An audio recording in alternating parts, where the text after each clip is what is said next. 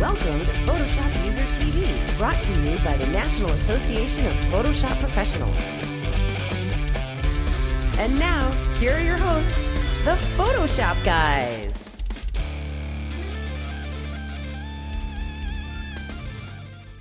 Well, hi everyone. Welcome back to PhotoshopUser TV. I am Corey Barker, and I am joined today by a very special guest. He hasn't been here in a while. It has been Dave a while. Cross. Hello, everyone. Very good, thank you. Good, good. And of course, over in the weather station, filling in for Pete, because Pete is actually on vacation right now, is the lovely Jessica. Hi. Hello. Hi, How's it going way over there? Good. You're way back. See, it's kind of empty over there. There's Usually a big, usually a big Cintiq over there. All right. So we are brought to you by the National Association of Photoshop Professionals, who bring you this fine magazine. Oh, right sorry. Oh. It's been a while, I forgot. PhotoshopUser magazine, all part of your NAP membership. And of course, you can buy and find them at fine book retailers everywhere. Mm-hmm. So, here we are. Yes. It seems very unfamiliar for two reasons. It's been a while, and also I don't think I've ever sat on this side. It's odd, isn't it? I'm a little thrown off. I've gotten this side up by habit, and I showed up here. I'm just like, That's okay. I don't mind. It's a nice change. It changes things up a little bit. Where's your tablet? I rushed out of my office to come down here, and I did not bring it, so I'll just have to pretend that I've got the new PhotoshopUser tablet over here to play with. Indeed. Well, I figure for the length of this tutorial, I can probably manage with a trackpad for this amount well, of if time. you have to. You have yours, right? I do. Yes, check. All right.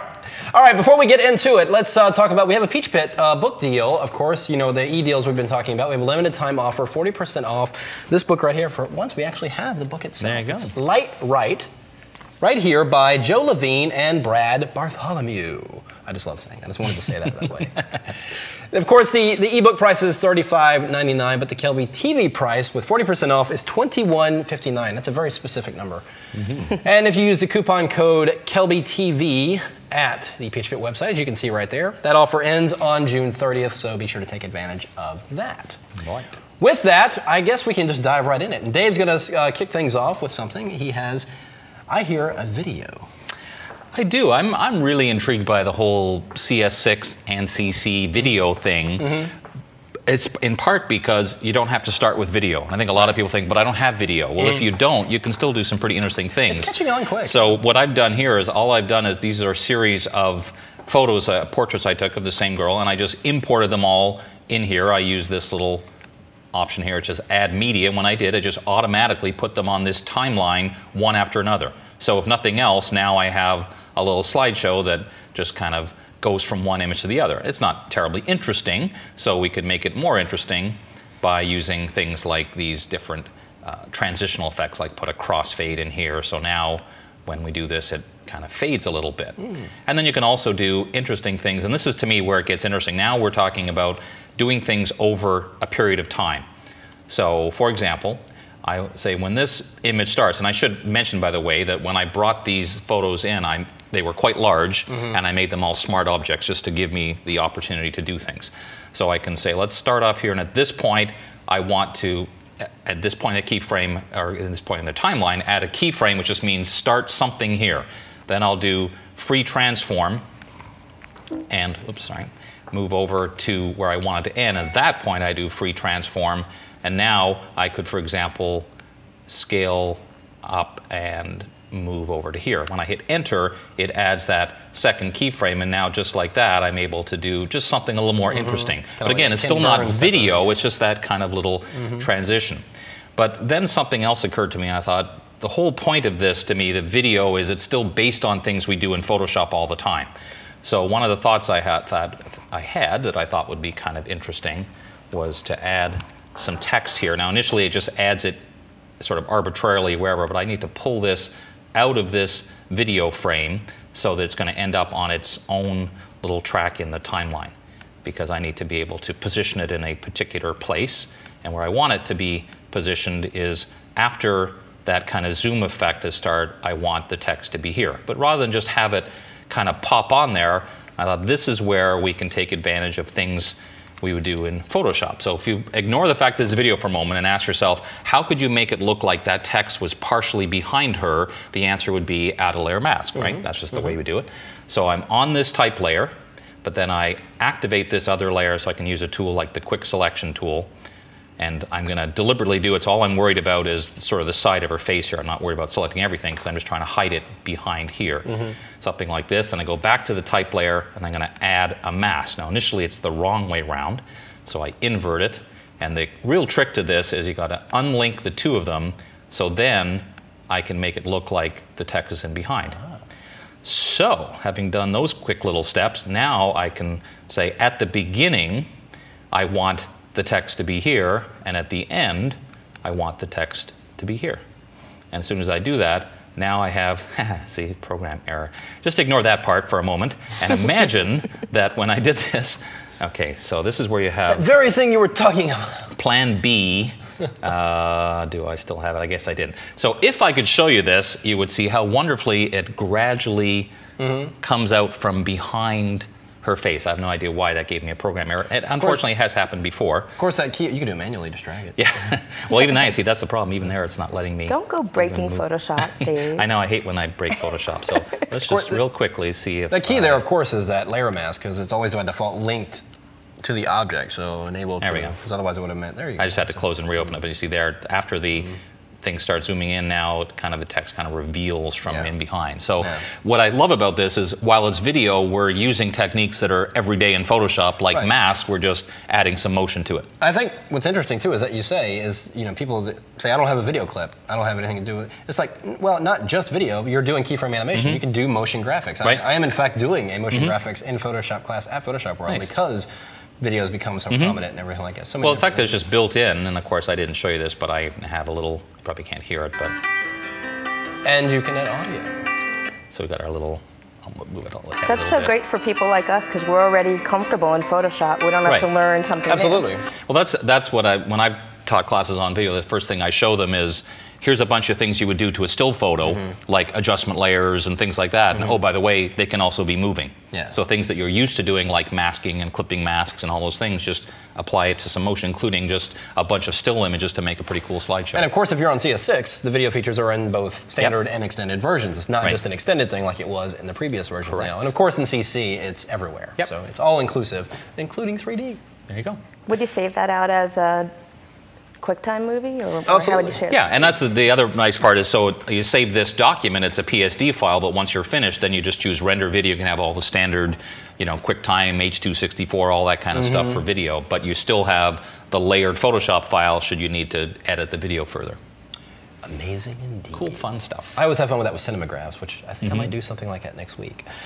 All right, let's take a quick break. When we come back, I have a little something with 3D. Of course, not surprisingly. I'm shocked. And Jessica's going to share, I saw something she did earlier. It was actually kind of cool and fashiony. So stay with us. We'll be right back. Get the world's best photography, lighting, and Photoshop training at Photoshop World. Here's the top 10 reasons you should attend. It's 3 non-stop days of real-world training where you can get personal attention and unlimited access to the world's top instructors in Photoshop and photography. When you attend, you'll have chances to experience hands-on live shoots and workshops, outrageous after-hours parties and events, and hundreds of classes for all skill levels, along with dozens of opportunities to network with other attendees. In-depth, one-on-one portfolio reviews from industry professionals and see new cutting-edge technology. Plus, you can even earn continuing education and graduate-level credits from attending. This is the must-attend conference for photographers and Photoshop users. Register before August 2nd and save $100. Sign up today. Photoshop World, the world's best Photoshop and photography conference. Well, we are back, and as you probably just saw, very shortly coming up in September is Photoshop World, our most favoritist event. Absolutely. Biggest Photoshop event on the face of the earth, and it's just a whole lot of fun, too. I love it because this one's coming up is in Las Vegas. Anna, you're a big Vegas guy. I've never really been big on Vegas. I just love the fact that you get multi-thousand Photoshop enthusiasts in one place, and it happens to be Las Vegas, which is kind of interesting. That absolutely is the fun part about it. The funny thing is, when I get there, I'm absolutely excited to be in Vegas, but by the time it gets to like the second to the last day of the show, I'm like, I am so ready to go home. I can't stand this place, please, because I'm out of money. And by then, I'm out of money and out of sleep, so I'm completely just irritable. Well, the other thing that surprises me is that people even have time to enjoy Vegas, because Photoshop World, there's a lot going on between all the classes and social events. We certainly have a busy schedule to keep everyone everybody busy, you know, not just the events, but the evening stuff that's going on as well. It certainly keeps you plenty busy. But and then you have to go out and you have to. Yes. You have to. Some of the younger guys do. So PhotoshopWorld.com, you can go find. I'm sure there's an early bird special going on right now. Right, you can sign up and you can see all the schedule and the classes, and also make sure you check out the Expo part of it. There's a lot of vendors there, including some of our sponsors, like Wacom is always there, and lots of others. So if you want a chance to go explore what's new and exciting in the world of products and software, you can do that as well as all the learning that takes part of Photoshop World. Indeed. So with that in mind, I'm sure Corey now is ready to do a little preview of the kind of thing that you might see at Photoshop World. Little preview. It's actually, you know, with we all know that CC just was released, and I'm very excited about a lot of the new features that have especially been coming around with 3D. There's been a lot of great enhancements with it. And one of the things is actually something I wanted to show you that's something I've kind of struggled with. Not really struggled with, but it's just something that you find that was a little bit of an obstacle in earlier versions when you're playing with 3D. And first I have to spell correctly. That's what, is that Latin for texturate? It's texturate. It's Latin for the texture. No. All right. So, you know, 3D text, of course, is a big thing, you know, with 3D. I'm having a lot of fun with it. Now, let's just say I'm going to go ahead and just first turn off my background layer here so we can actually see what's happening. Let's just give us a color. So, all right. So I'm going to go ahead and make this 3D. I'm just going to go to the 3D menu here and choose New 3D Extrusion from Selected Layer. And it goes ahead and applies the extrusion. I'm actually going to rearrange my workspace here. So I want to talk about textures. I want to apply a texture to a text like this. And I actually have a texture on my desktop here. It's just this kind of like rough, rusty kind of texture. I like that. So what I want to do is actually apply it to all the faces of this text. Well, when my text is already created, what I would need to do is actually go into the 3D menu and go to, let's say, the front inflation here, which is the front face of the text. Then I'll go in here to the diffuse setting, which is actually the base color. It's the base color or texture of your file. Like if, you know, an apple is red, but then you've got the lighting and the texture on it. Those are all different layers of that. So the diffuse is the base. So let's go and do load texture and locate that burnt amber texture there. And I'm going to click open. And it applies it to the face of that text. Great. Well, in the past, what I would need it to do to apply it to all the other faces of the text is go and select like the extrusion material, which is the sides, and then go and do that same step and load that thing over and over again. Now they've added something in CC that makes it a little bit easier. If I go and select this, I'm going to go into that diffuse menu. Notice down here, it also shows me new texture and load texture, but also any textures I have already applied elsewhere to this object. So it recognizes that burnt amber. Do I want to use an existing texture? Yes, I do. Locate that, and boom, it applies it to the side of that texture, side of the text. So what's really great about this is not only applying it as a diffuse texture, but if I also go into that front face again, and I want to use that same texture, let's say, as a bump map, so I can give it a little bit more grit to it. Well, instead of going and choosing load texture once again, yet there again is that burnt amber. So I'll just do that again. And you can see it applies it as a bump map now. And I'm getting a little bit more depth to the texture in there. So it's just eliminating a lot of steps, a lot of, you know, you'd have to eliminate, you have to go two or three more steps just to get to there. It's eliminating that process. Now, one of the other great things I love, this is one of my favorite features about the new Photoshop CC 3D. I'm going to get used to saying that. That's hard to say. CC 3D. All right, is if you want to edit a texture, let's say I wanted to like do some effects to the front face of this text here. Well, I'm going to go into that diffuse for the front inflation and go to Edit Texture. Now, you'll notice right away it's got this wireframe over my image. This is basically a wireframe overlay, so when you paint on the texture, you know exactly where it's going to fall on that 3D object. This was something I didn't have in the previous version. It was kind of a guessing game. You had to paint, save, and then wherever you painted landed, you'd have to be like, oh, well, it's not quite right, undo it. And so this just makes things a lot easier. So I can see there's that wireframe for the word texture. And let's just say I wanted to add like, I have my lightning brush here. I'm going to make like some cracks in the text here. Now the cool thing is, when I move my cursor over that, notice there is a little crosshair in the other document. This is indicating to me exactly where I'm falling on the object. Now if I did the opposite of that, if I move over here, notice there's the crosshair right there on the wireframe image. So it's two ways. It's basically a two-way street here. So if I go and just create a new layer in here and then paint with black right here, there that crack shows up in there. Now, the cool thing is, because I'm painting on this particular texture, it also is cascading down to all the other surfaces that I've applied, that I use that same burnt amber on. So it's not only applying it as a texture, it's also applying it as that bump map. So it'll have that texture. If I close and save this, it'll maintain that texture and depth right inside that crack as well. So we get that much more texture. And then I'll just simply do a render and see what I've got. And it just gives me that much more natural texture. So it's a lot of little, it's little enhancements that just save you a tremendous amount of time, and you're not having to go and re-edit your textures all over again and you make one change, you have to go and change all the other things in the other ones.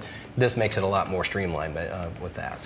But that's just a new CC thing. That wireframe thing, I am loving that. I actually discovered that by accident, because when I just downloaded it, started playing around with it, I'm like, oh, what is this? And I realized it was one of the coolest things ever. So I'm going to give you a suggestion for either an article in Photoshop User Magazine or a blog post, and it would be Corey's 3D dictionary. Because like you just, for example, what was that pop-up thing you said that where you're doing the front thing? The front inflation? Yeah, front inflation, but then you said, which is really the front of the text. Yeah. So that you just need to make a dictionary that says front inflation equals and put it into plain English, because I think that's one of the things that discourages people from 3D. And is what does a bump map do? What is front inflation versus extrusion versus, so just putting in plain English with little diagrams, this is what this means, I think would go a long way to help people use this kind of stuff. And I absolutely agree, because you look at this list, when I created this object, it's got front inflation, front bevel, front extrusion. Then it's got boundary constraints, 1, 2, 3, 4, 5, 6. Right, exactly. Like, what is that? Nobody knows what that is. So, Corey, we need your help. We need you to explain to us what those things are. So I have been tasked. Maybe we need a book just on 3D. A book or a multi-part article or something. I think, you know what? There's a series of videos. You know what? I don't know. I was just told recently the hot tips issue from Photoshop User coming up. There you go. Perhaps I could tackle that. Yeah. Good call. All right. So make sure you play with that new CC stuff. There's also the very same features also in CS6. You just don't have that wireframe overlay, so it makes it a little bit difficult. So if you're planning on getting into 3D, I highly recommend it.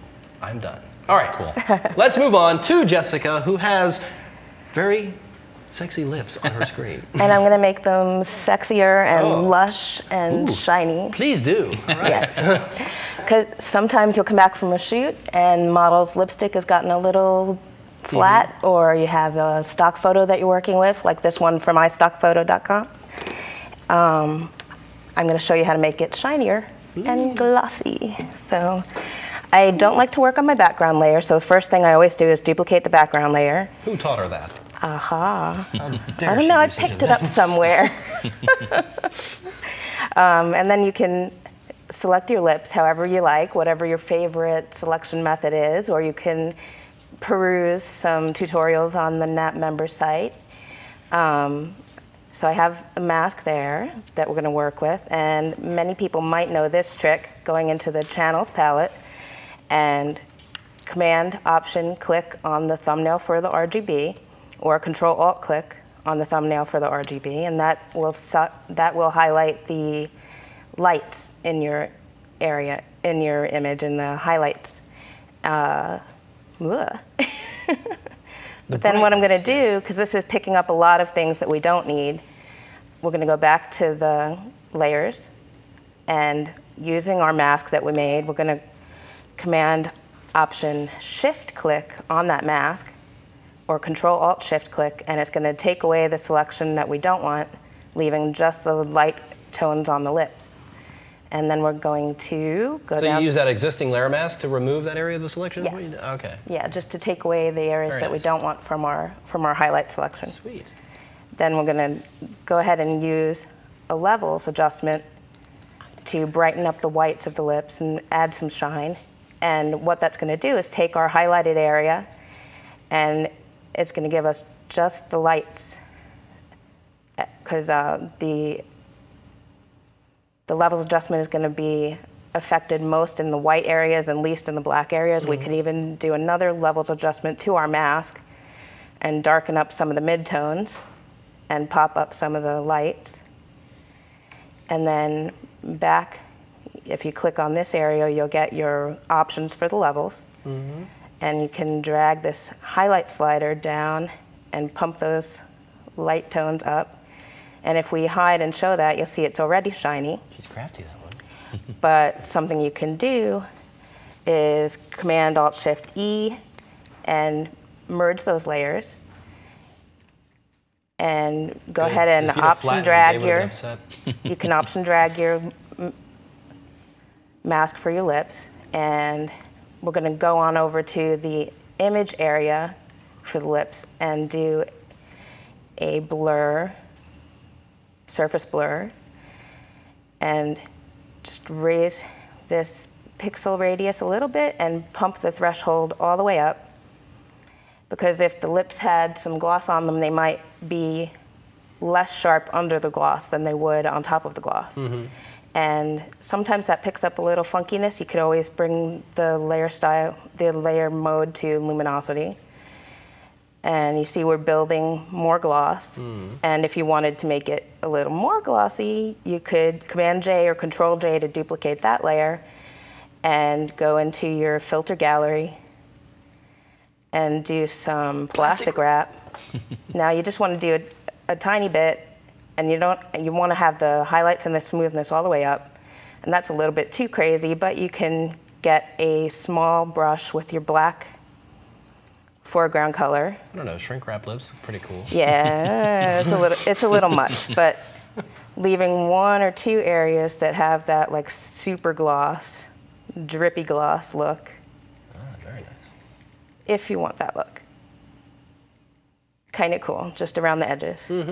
So again, we're starting with some matte lips, giving them a little bit of shine, super shine, and extra glossy, crazy gloss. That shine. is So very cool. And a few different methods. I love the fact that you use channels to make your selection, because not everybody really does. I love channels. As advanced as the selections have come, I still There's still times where it's. I still find tremendous value in using channels. I still teach my channels pre-con at Photoshop World. I've done it like 80,000 times. The Photoshop Channels book was the first book I designed here at Columbia Media Group. Oh yeah, Scott's Channels book. Yeah, Yes, Scott's I have that Channels book somewhere. Yeah, and But I think that whole discussion of using channels to make a selection is just re-emphasize the point that you need to have various options available, because as great as a quick selection tool often is, there are times where it doesn't do the job, so you have to have alternate plans. That's always, I always tell people, I said, you can never know too many selection techniques. It's just, and I've even had people ask me, why are there so many different selection tools in Photoshop?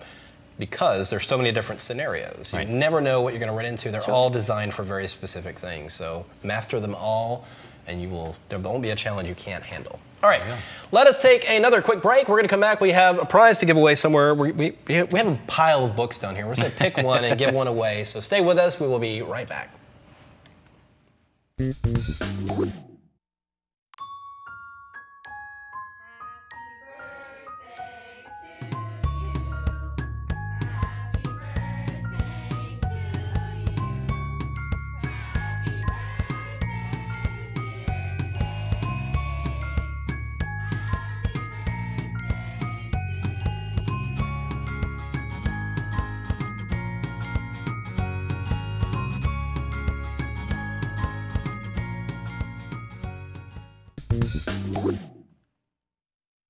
All right, we are back one more time, and it's prize time. I always love prize time because it means we get to give away stuff. What are we giving away today? Today, we have Plug-in with Nick. Everybody knows Nick. Yeah, He's a cool guy. He's that guy down the street. He's that guy. He had the thing. He shoots the pictures of the stuff. You know. Anyway, no, it's Plug-in with Nick. I assume it's all about using Nick plugins, of course. And this is by Josh. Here, I'll let you butcher the name instead of me. Batdorf. Well, I apologize if I got that name wrong, but this will be yours. And how will it be yours? You will go to kelbytv.com/contest and go into the show menu here, select Photoshop User TV, enter your name, email, website if you like, and give us a comment. It's really just kind of a random pick here. So if you'd like to have a request for the show, something you'd like to see, someone you'd like to see or not see, by all means tell us that. We love to know. So be sure and do that, and we will put your name in the hat for the cool book, and that is all for prizes today. So that's really an interesting process to watch when they take all the entries and put them into a hat. We literally print them out amazing. and put them in a hat. We have a special hat. The draw hat. We need to get that spinning wheel that we had at Photoshop. No, we have World. the monkey. Just have that right here on the table and just. Larry of Ohio, you won. No.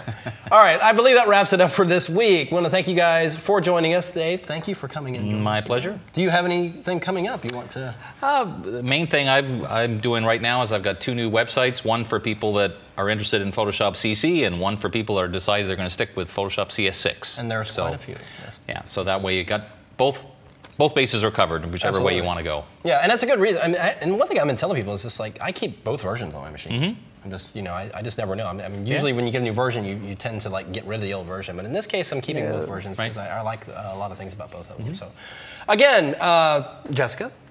Corey. Thank you. Thank you. We'll see you next time. See you next time. Next time in will about be 2 minutes. In about 10 minutes. Yes, we're gonna go and do a quick wardrobe change. Not really, but we'll be back ever so shortly. Stay with us, and we'll see you next time. Bye bye. Bye.